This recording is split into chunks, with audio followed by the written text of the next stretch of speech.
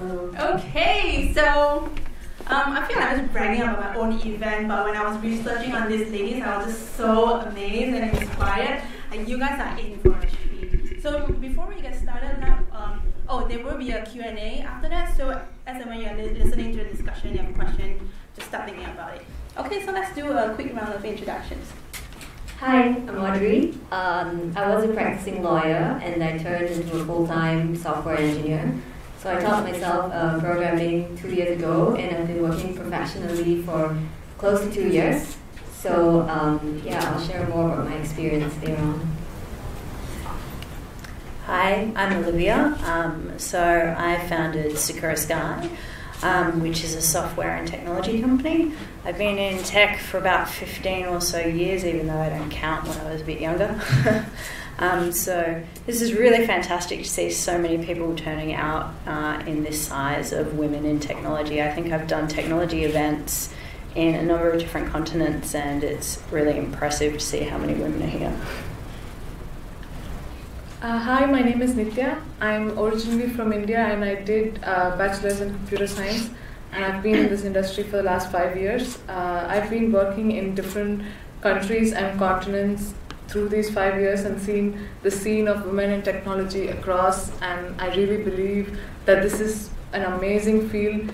Everybody should come on board and enjoy the benefits. So I work with Facebook. I'm a partner engineer in Facebook, and we basically work with different partners and help millions of developers, so software developers out there to build rich and engaging apps using the Facebook platform. So basically we work with anything that you see, like log in with Facebook, play with Facebook, share on Facebook, or any integration that you have with your apps, like Candy Crush. You see what your friend is playing or which level he's playing. We basically work with developers out there to help them integrate with Facebook. So facing all of the developers and helping them build with us is something that I do day to day. So really passionate about this technology and industry.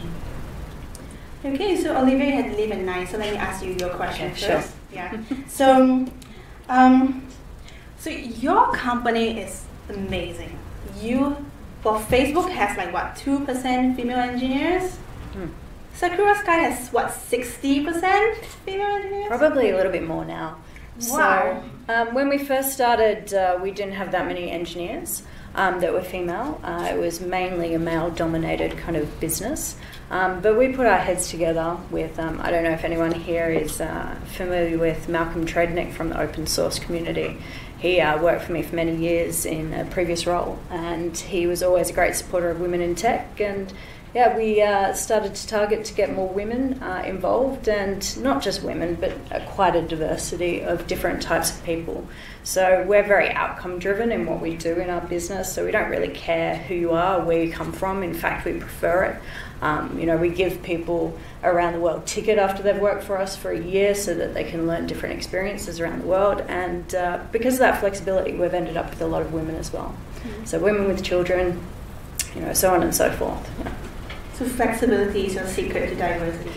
I'm not too sure. It kind of snowballed. So we started off with a few women, and then more women would apply because they saw other women in it. So I guess that's that's how it's happened. So awesome. So I want to ask the next question to Audrey. So when you talk about woman engineer, I know Nitya is from school. She has a CS degree, but Audrey, you are like what? She went from lawyer in Singapore to software engineer in Silicon Valley, which is like the mecca of tech industry, in 2 years. So, big fan for now. For now. No, not for now, like before I ask the question now. So, tell us about like your learning journey. Like, how was it like? Was it tough to look for the language to learn? Yeah, it was.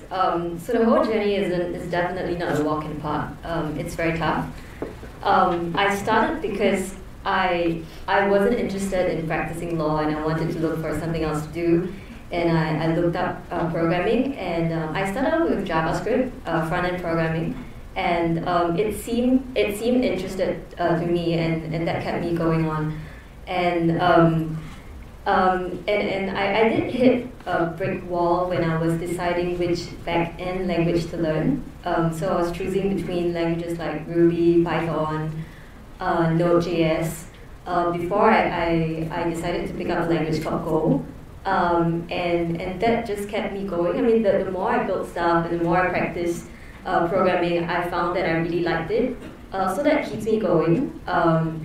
And I mean, for somebody with no CS degree, I think it's a lot tougher because you have to teach yourself and to pick up things yourself. And back then, when I was learning, there wasn't a program like this. There wasn't a program like TechLadies that had this mentorship program, which was what I was looking for at that point in time. So a lot of the learning was just done by myself online with whatever materials that I've got. But I do think that I would have benefited a lot if I had like a mentorship program like this. So it's tough. You'll get rejections. You'll face some rejections. You'll face people telling you that you know, like being skeptical of the fact that you don't have a CS degree. You have to prove yourself, especially in Silicon Valley, where people have really strong CS fundamentals. And people with like 10, 20 years of programming experience. So a lot of the journey is about learning and proving yourself, and just being very self-motivated. Yeah.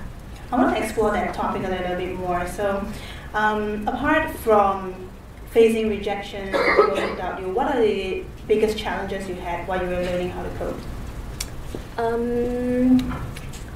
Biggest challenges, I think maybe it was, one of the challenges was looking for mentorship.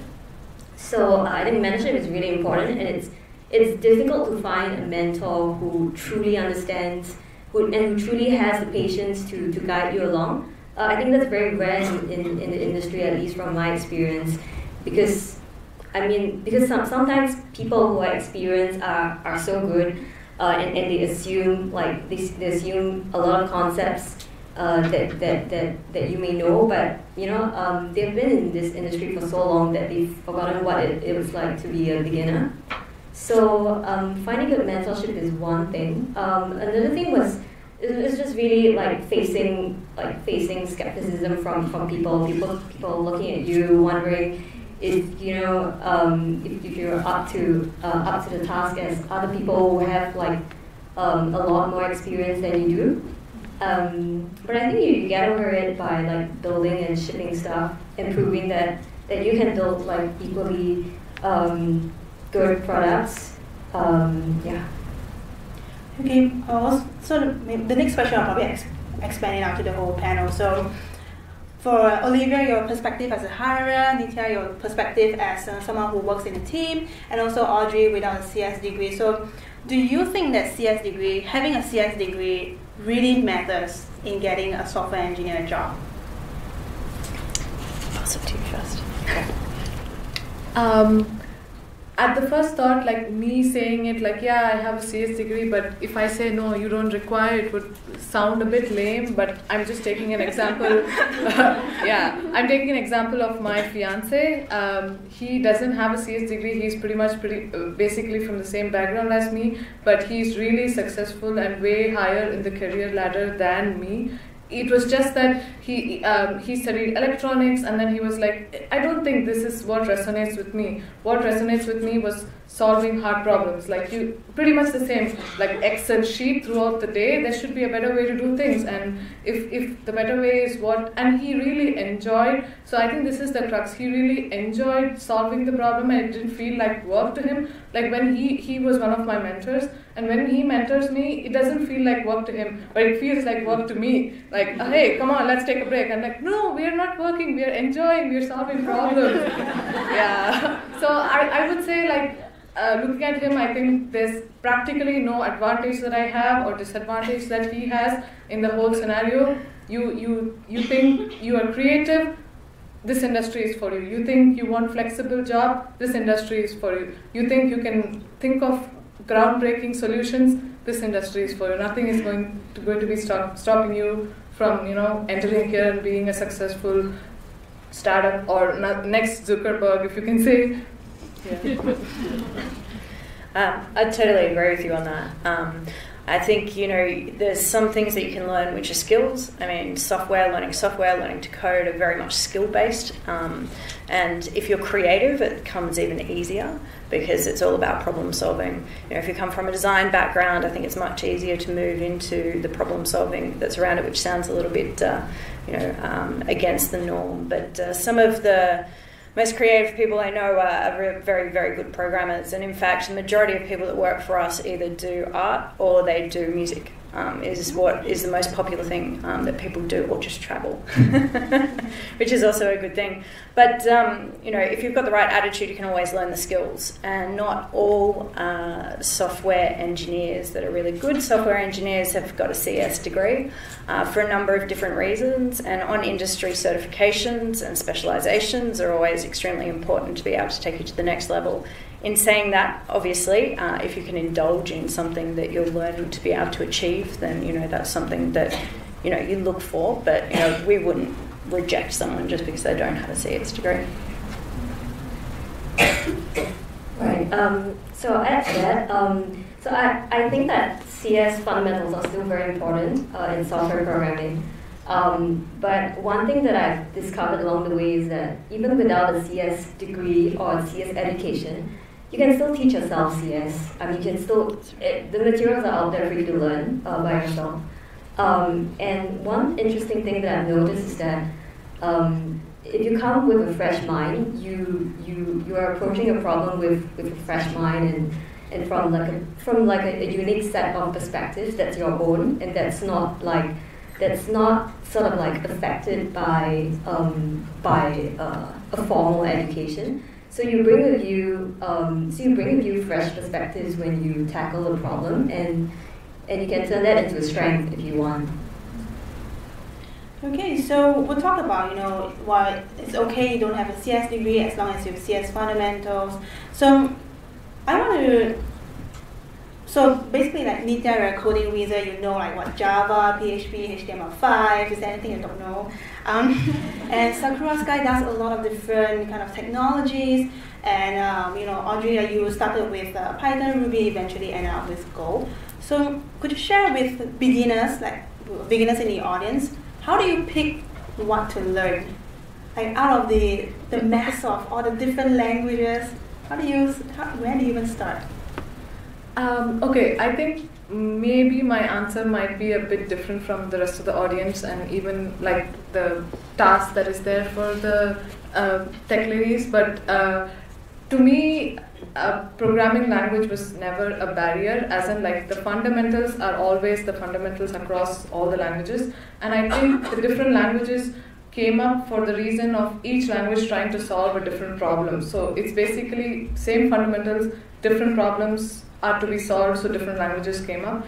The way, and for example, for recruitment in terms of like Facebook, Google, and other kind of tech companies, language is never a barrier. You can like practically code and solve a problem in any language that you're comfortable in, and that's how I came here. But in terms of starting to learn a language, I started with front end because, again, like they say, I was an artist and I was really creative and I'm a very visual person. So backend was not something that was really attracting and pulling me, versus seeing something on the screen and me making a site, making things there was the most attractive thing. And that's how I started with front end. And even with front end, even with HTML5, CSS, JavaScript, you can cover pretty much the entire computer fundamentals. So it should be basically you picking what is the most important problem you like to solve, and then using that to really break through all the fundamentals in computer science and understanding it. And it could be Ruby, it could be PHP, it could be anything. Olivia, do you want to take this? Yeah, sure. No worries. Yeah, okay, that's easier. I actually taught myself to program when I was about 15, 16. And was working for a radio station at the time on the media front, and the web guy went away on holidays. And so I took over his duties because I really wanted to style it a certain way. And much like yourself, I actually was studying at art college and have some qualifications in fine arts. So I think, if you're a visual person and you want to see something very immediate, it makes a lot of sense to be doing something that is, a web tech or something that has a front end or Objective-C or Swift or something along those lines, because you can see very rapidly what you're doing and create something and feel like you've got what you're creating. If you're more interested in something a little bit more analytical, Python is great, although you can kind of get lost in your own web. So, Ruby is a great team sport. We find that with our teams, we can have a lot more people working on the same thing. I know that other people will argue with that, and there's more purist thoughts and many political and religious argument.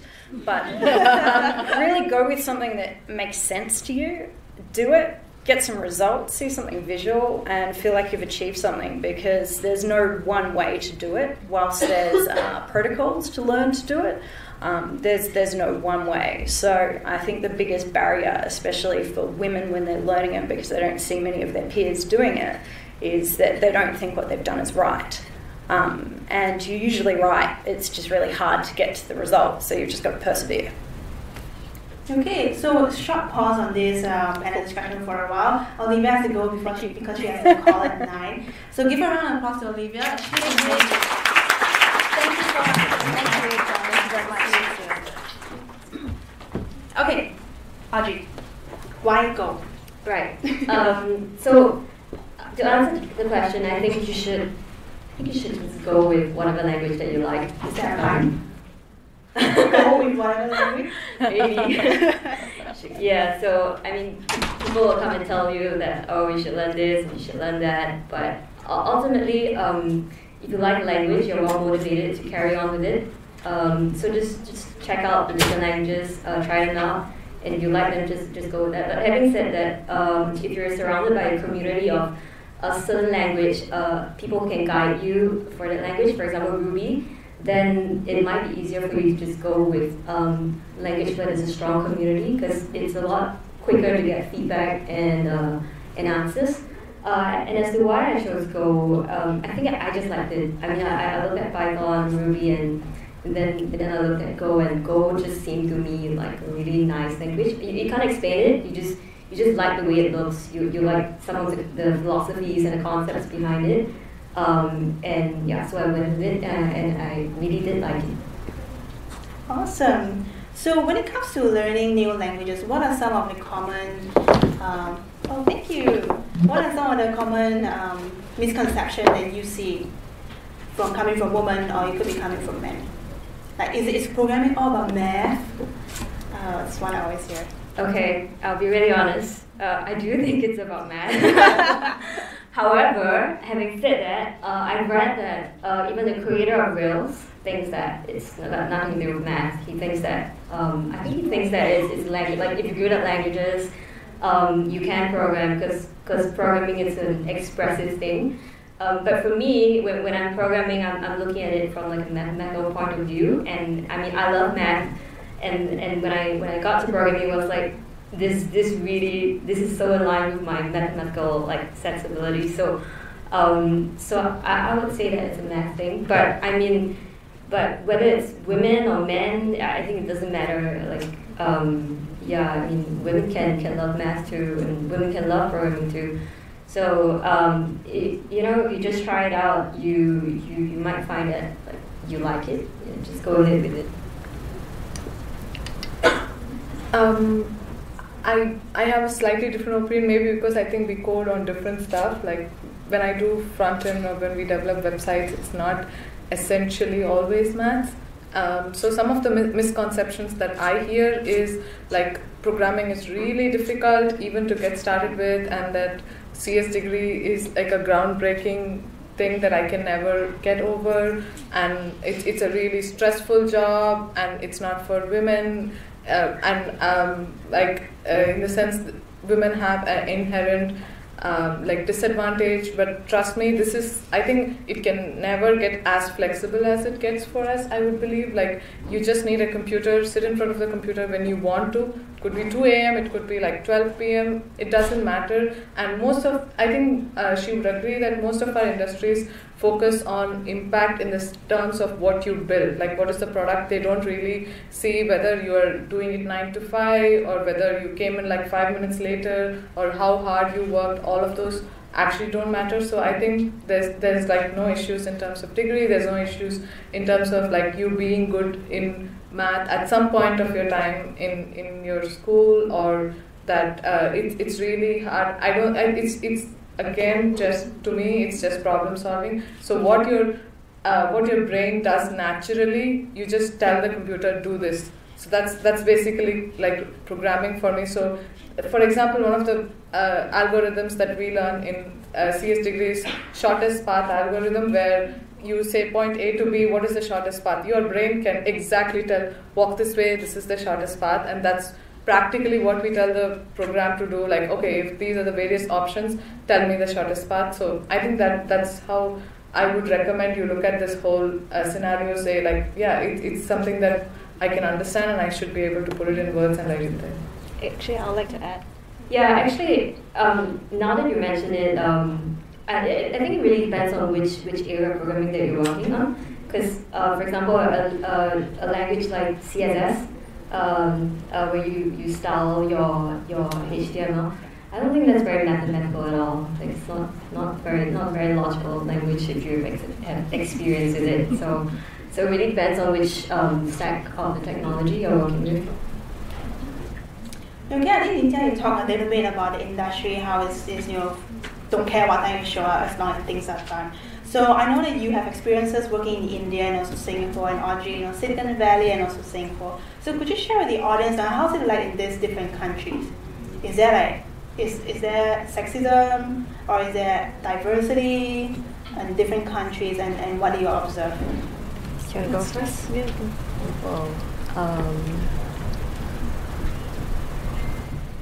Well, my experience may be, I mean, I might not be able to make a fair comparison between like Silicon Valley and Singapore company, because when I moved over to Silicon Valley, I was still within the same company. So it was a transfer from the Singapore office to the US office.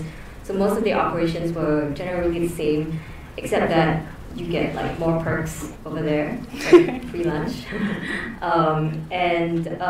But I do hear of people, like my friends, my female friends, who have had overt sexism, sexist remarks made to them, very like a lot of harassment online and offline. I was fortunate. I didn't get any of that sexism, like overt sexism within my company or outside of my company. In fact, the community that I hang out with, and mostly the Go community in the US, they're all like pretty civil, pretty nice. So, yeah.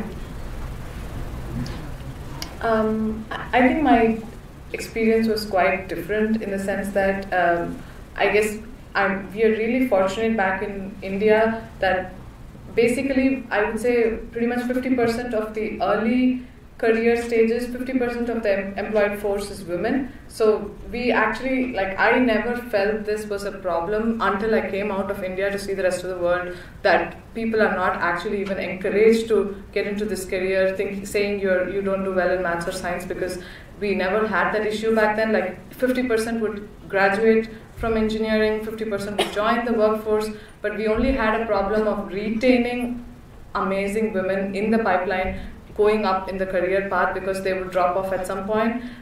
So looking at that and then coming here, I would really encourage you girls to say that there's really nothing stopping you from doing what I did back home or rest of the women do here, because it's something that's totally equal opportunities are available, and there's like no physical barrier. It's not a physically stressful job, and there's absolutely no disadvantage that we have in this job, because we're just going to be creative and we're going to be thinking. So I think I had an amazing experience from where I came from, and I think Singapore should also have that soon. Like pretty soon we should be able to see a lot more people into it. Awesome. At this point in time, I'll take another break in the panel discussion. Does anyone have any questions for these ladies? No one? Any questions? Okay, then my last question then. So, this audience is a group of people who are really looking to learn programming or are interested to learn. What is one advice that you would give it to them?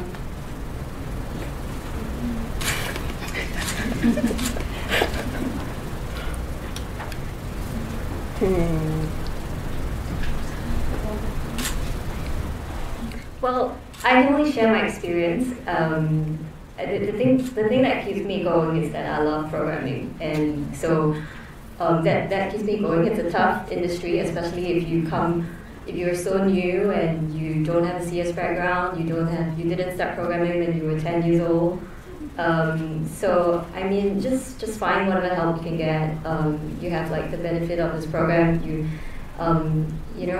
to know your mentors. Get to know people within the community. There are lots of meetup groups that you can attend. If you're interested in like Ruby, go and attend Ruby groups. Get to hear about what people are talking about Ruby. Get to meet the Rubyists. There's like a meetup group for Python. So yeah, get to know all these people who have experience and learn from them. I mean, I wouldn't call this advice per se, but like imagine a time when there was no programming and you had to do all the tasks, or you had to like manually do all the tasks, fill Excel sheets. Exactly. Like just go back 5 years and think of yourself doing all of those and think of yourself doing them in your day-to-day jobs. Can you imagine what a drastic change this has made? And this is not superpower. It is like normal human being who's done all these stuff. So I would definitely like try to think for a moment, what if I could make this change for the next person? Or today it's so easy to be able to impact so many people in this world, like make a great app or make a website. It could be like for an NGO, it could be for yourself, it could be a timer app, it could be anything, and it costs nothing, and it just really impacts your life, makes your life easy, automates things that you hate to do, basically, like copying and pasting from an Excel sheet. So that's basically the whole motive of this, and it also ends up connecting all of us into one global village. So I would say anytime you feel frustrated, like, hey, this is really difficult for me, just take a pause and see how much this has changed your life, changed everybody's life around you, and you just need to take that one extra mile of effort, and you would be the next person changing the world for the next generation. Awesome. Thank you, Nithya. It's such a great ending to this panel discussion. Thank you so much, panelists. So this is all the time that we have, so they will still be hanging out. If you'd like to talk to them, just ask them questions. Thank you so much. Thank you so much.